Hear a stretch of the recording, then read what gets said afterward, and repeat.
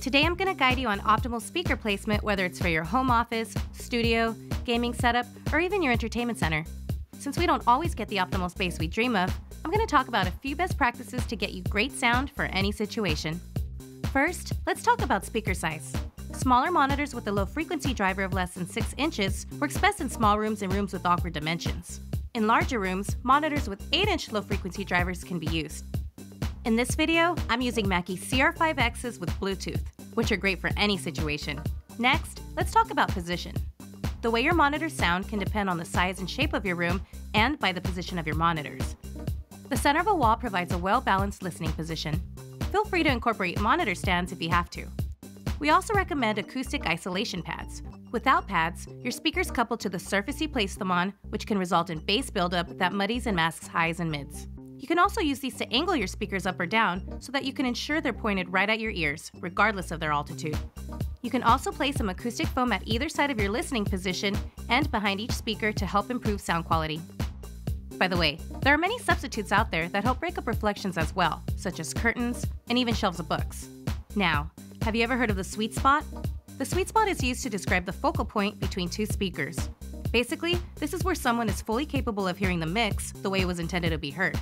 To create the sweet spot, angle your monitor symmetrically so that the tweeters form an equilateral triangle with an imaginary point behind your head. Make sure your speakers are also the same distance from each other as they are from you.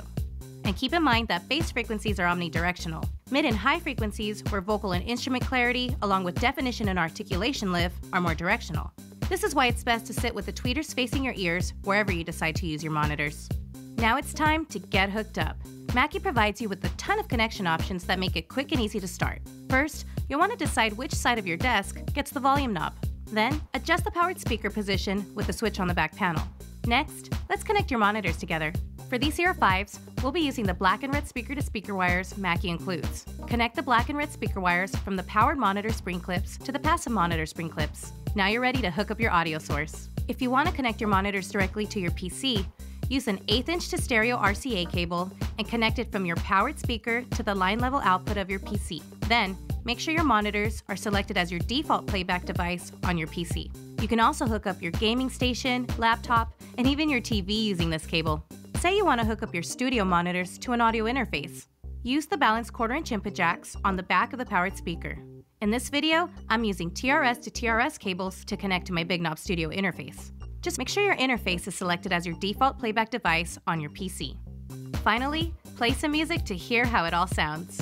There's a lot of trial and error that goes into setting up your monitors, so just be patient and try out a few different setups until you find the one that works best for you.